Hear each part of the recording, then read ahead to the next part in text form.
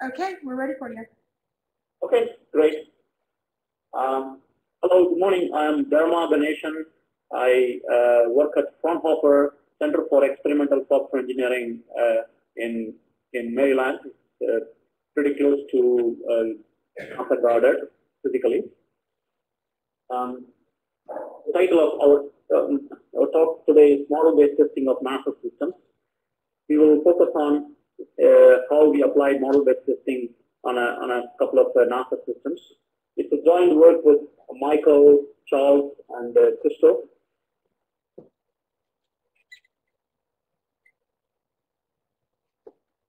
So, what are the typical problems in NASA projects from our point of view? When we talk to projects, work with them, and review their artifacts, we found that test cases are often developed manually. There is a tester or a group of testers. They derive test cases from requirements documents or their understanding of the system, but it's mostly manual process. There are, in some projects, test execution environment is automated, meaning there are execution tools like JUnit, XUnit, CUnit, whatever unit execution frameworks are used to run the test cases. That's nice because it's completely automated and it's nightly build integration, and next day morning they will know what that's failing for on. However, experience also shows there are still cases where some behaviors are not covered. So what we call corner cases or exceptional cases, if you will. And the problem with the manual test case development process is that it's difficult to summarize what was tested. Really, we don't know. There are 100 test cases, JUnit test cases. We don't quite know what behaviors are being covered by those 100 test cases. So it's very technical, detailed, script-oriented description of behavior. We kind of lack a high-level view of test cases, right? It's very technical. So only programmers or engineers who can speak that language could understand the scope of testing.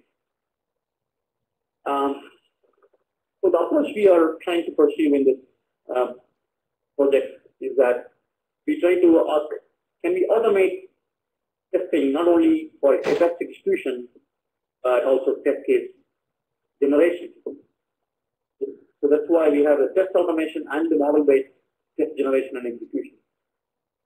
It's a project funded by NASA's HARP program, which is sponsoring our work. So I will explain some of our results from that project. Okay, so why are we doing this? I already touched upon a little bit, but there are some more details. In many of the NASA systems are safety critical, mission critical, and software bugs could lead to disasters like deaths or injuries or financial loss. Not a surprise. From a management standpoint, software testing is expensive. When we talk to NASA projects, they say in some critical projects, they may even spend 70% of the development effort on testing. So it's very consuming, time consuming and effort consuming. Many NASA projects could benefit from test automation. That's kind of a hypothesis. And what we have found out is that regular testing is not simply enough.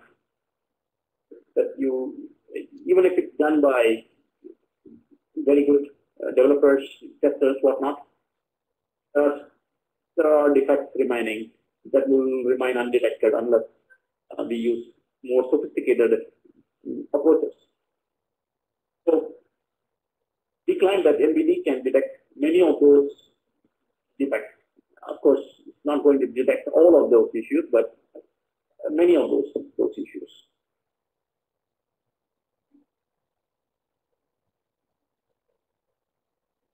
what are the projects we are applying model-based testing?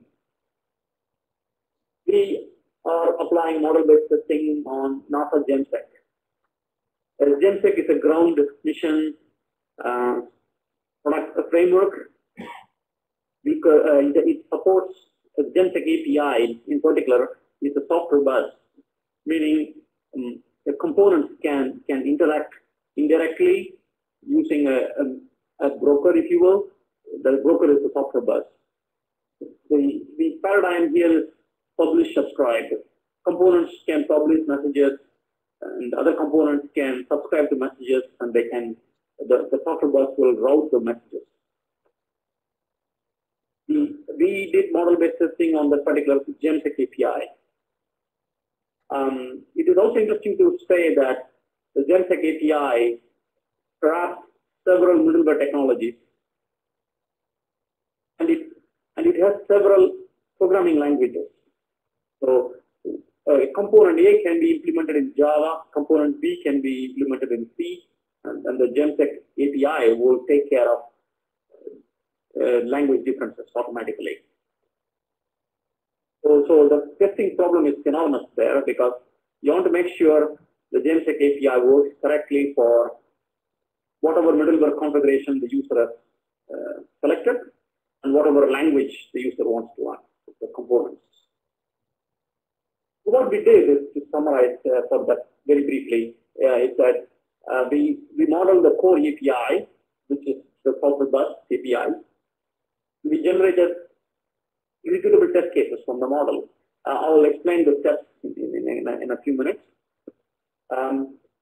We found that the violations, most of the violations are related to programming errors. Some of the violations are requirements issues. Some of them are modeling issues. The modeling can also have mistakes because it's also human activity. And we deliver test cases to the team, and the team runs the test cases and also fix the issues if the test cases reveal any, which was the case in our case. Right. So moving on to the next system, there is a system called Core Flight Software, which is a flight software. In a sense, it's also having a software bus, but for flight systems. The focus there was not on the software bus module, but on the OS abstraction layer. The Core Flight Executive software, in fact, it's a product line designed for reuse, and it's being used by several NASA missions, actually. I must also recall that GEMSEC is also used by several NASA missions, and then outside NASA as well. Okay. In the Core Flight Executive, there's a layer called OS abstraction layer. From the name, we can infer that it wraps different operating system functionality. It provides a common API. So the missions who are using the Core Flight Executive can select what type of operating system they want to have. For example, they can say, I would like to run the software on VxWorks. Only the VxWorks modules will be compiled, and the higher level layers are completely agnostic to that. So what are the testing questions in this context? Well, we want to make sure the OS abstraction layer works correctly and consistently, even if we change from one OS type to another OS type.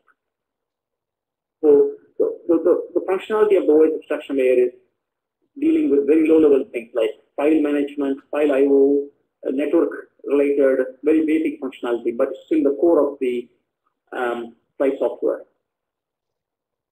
We modeled the OS abstraction layer, and we also generated test cases that are executable.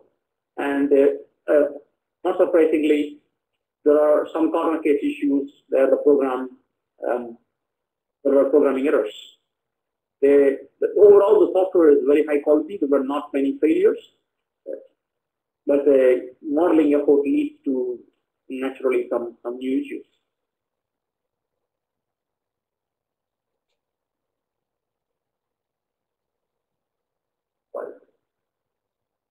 one more project, the Space Network project.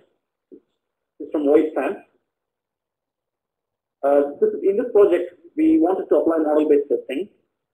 However, before we can move forward, we have to be able to handle the system's graphical user interface. The Space Network is a legacy system, actually, implemented in X Windows technologies. So many of the current test execution environments don't handle that kind of graphical interfaces. There is no data model.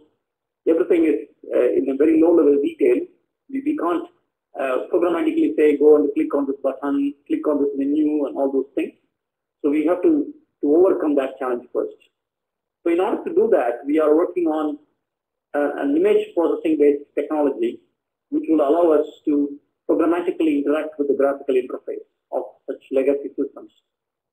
And we developed, Charles is the person who leads that part. He developed a framework which is leveraging image processing technology for testing. Or in the future, you want to do model-based testing on the Space Network. Currently, it's only executing the test cases using that image processing framework. I just wanted to tell the future work that's planned on this particular project as well. Okay. So what is this model-based testing? And I wanted to capture some kind of a hello world program analogy for model-based testing. So it's interesting to select a simple application like hello world to demonstrate the concepts. So you may see on your screen a little hello world program with 3 buttons: say hello, say world, clear. What say hello does is when you press to say hello, it will print out hello. Okay. If you press the say hello say world button, it will print world. If you press the clear button, everything will be clear. That's the basic functionality of this little app. And there are buttons for minimizing, maximizing, and closing the window. We are not modeling that for demonstration purpose. So what are the state space for what are the elements we have to consider when you are modeling this particular application? There's always the notion of start state, which is basically you're starting something. You're starting your app, essentially. And there is an exit state where you are getting out of the app. Okay. When the application is started, we should not see neither hello nor world, right? That's why there is a state which says hello equal to false, world equal to false. That's the expected state that the application should be according to the requirements of that little app. Once you are in that initial state, hello equal to false, world equal to false, keep pressing clear. The system should not change the state. That's why there's a loop. If you press a world from that state, only the world will appear and the hello won't appear. That's why this particular transition, if we put up the pointer, this particular transition changes only the world part and leaves the hello part as it is. Right. Can you move closer to the phone again, Dharma? To me? You moved far away from the phone. We can barely hear you. Oh, I see. Okay. Sorry for that. The hello world state machine shows what are the possible actions we could do with the little app and how the state transition should happen. That's what we capture in this state machine. So what are the test cases can we generate from this? So one test case is start the app, check whether the window is clear, then keep pressing clear several times, and then exit.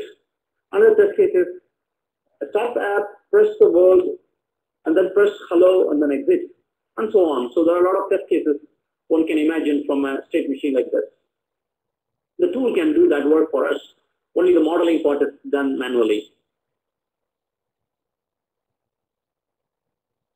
Right. So what is the overall approach for for making the test cases to run all the way from modeling. In a sense, it's analogous to the previous presenters' sequence-based enumeration steps. We also use Jumble and similar graph walking tools. So there's a lot of interesting overlap between our presentations.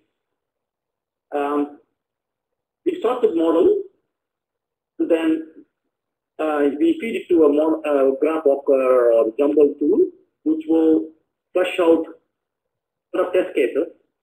They are at a very high level of abstraction because they are at the conceptual stage. It's not ready to run. We need some way to convert those test cases into concrete test cases that we could run. When I say concrete test cases, I mean something like test cases in JUnit or something like in XUnit, whatever. So there is a notion of mapping the concrete test cases into actual test cases by defining a mapping table. The mapping table is basically taking all the states and the transitions that are in the model and associate a concrete syntax for it. Like, what does it mean by clicking a clear button on the state machine model? Well, it means we have a window object. We would call the clear method with certain argument. So that's the kind of mapping we have to do. That's also manual step because it's difficult to automate that part. There are some interesting work going on, but at this point it's automatic. It's not automatic. Once the model is developed and the mapping table is developed, the rest of the process is almost fully automatic. The instantiator program will take the model, the abstract test case, and the mapping table as input, and generate concrete test cases, which are ready to run once we compile. And then we run it against the system under test and get feedback, whether pass, fail. It's also interesting to note that when test case fails, doesn't really mean there is something wrong in the system under test. It could also possibly be possible that we made mistake in our modeling step. We made mistake in our conversion of abstract test cases into concrete test cases. So or there is a mistake in the graph walker tool that we are using. There are many opportunities. But again, the point here is that this effort will tell you there is something wrong somewhere. That's at least interesting to know.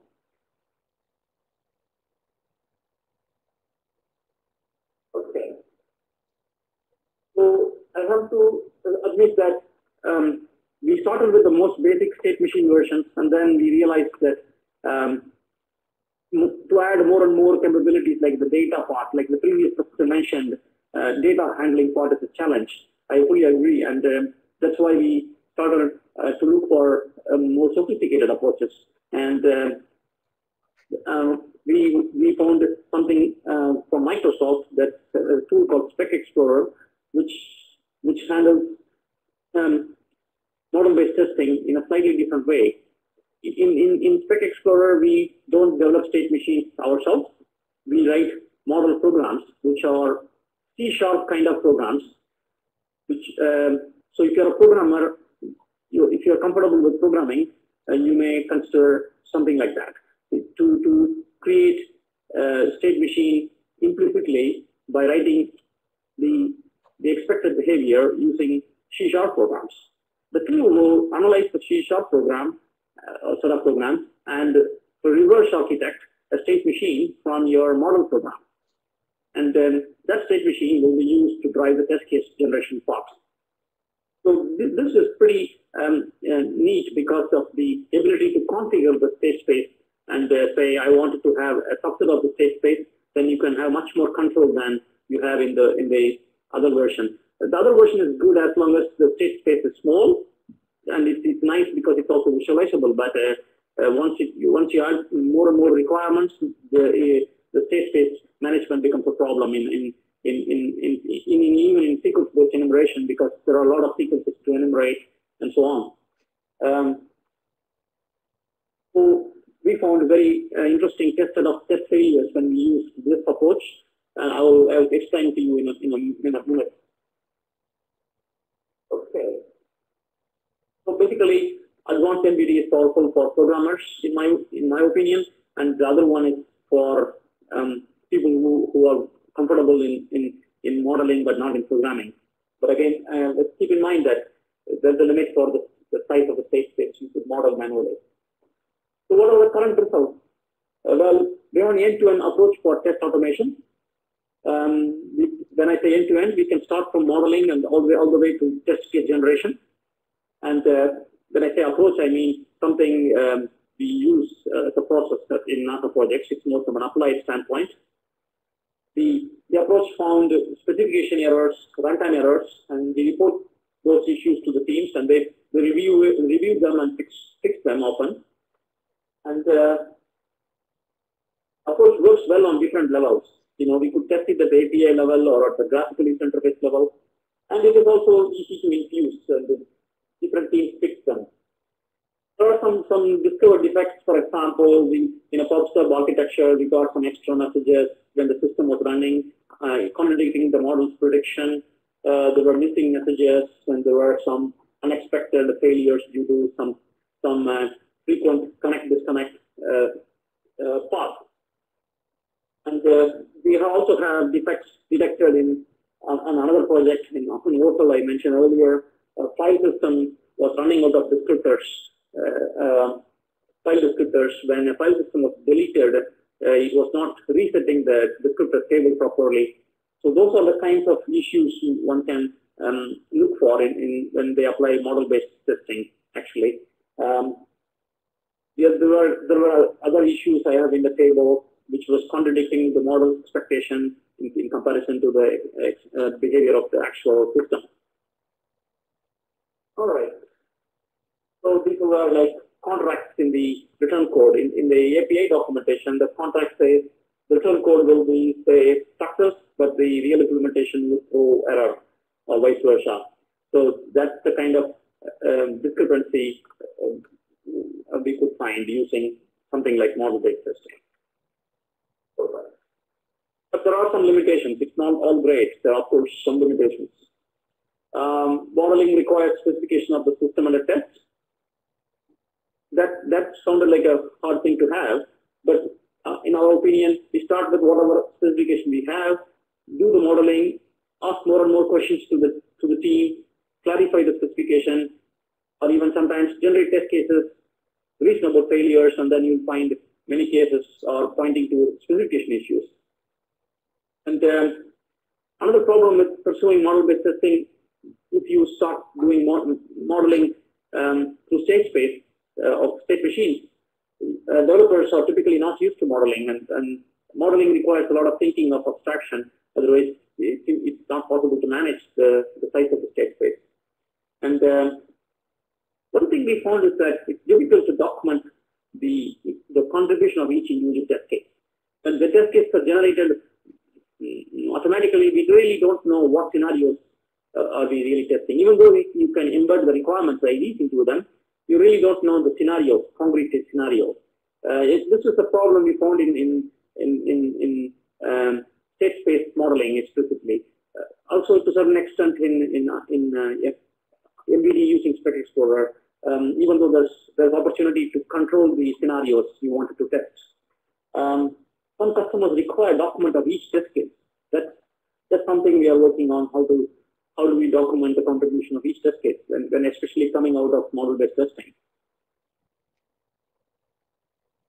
Okay, so what is the ROI of this whole thing? I have some comments from a developer of a project.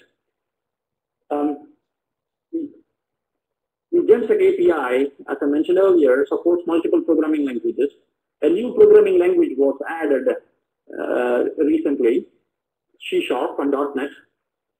So the testing question was, can we generate test cases for those new languages without manually copy and paste existing test cases and modify the syntax one after another? So in our case, we generated all the test cases automatically from the model. Only the mapping table has to be adjusted, and within one day or so, we could generate a lot of test cases for covering a fair amount of behaviors of the C# implementation. Anyway, I'm getting close to the end. So to sum up, we are building a practical approach which helps NASA in test automation. not only in test execution, but also generating the tests automatically. And the approach is interesting because there's a visualization component to it. And it also demonstrated several times we could find corner cases, which were more or less missing in manual testing effort. So that kind of summarizes my presentation. Thanks for your attention. Thanks, Dharma. Do we have any questions in the room for Dharma? Do we have any questions on the phone? Once again, if you have a question from the phone, please press *1 and record your name. One moment.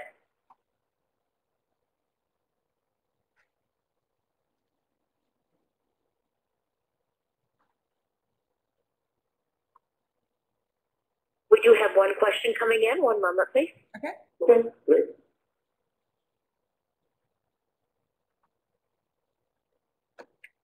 I have a question from Mary.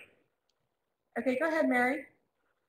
Hi, just a quick question, and this is just a small pattern of your presentation. You had mentioned the legacy systems and your ability to interact and interface with them. In my field, some of them have become so problematic, we just almost end up standing them alone and then retiring them out. How have those interactions been going for you guys?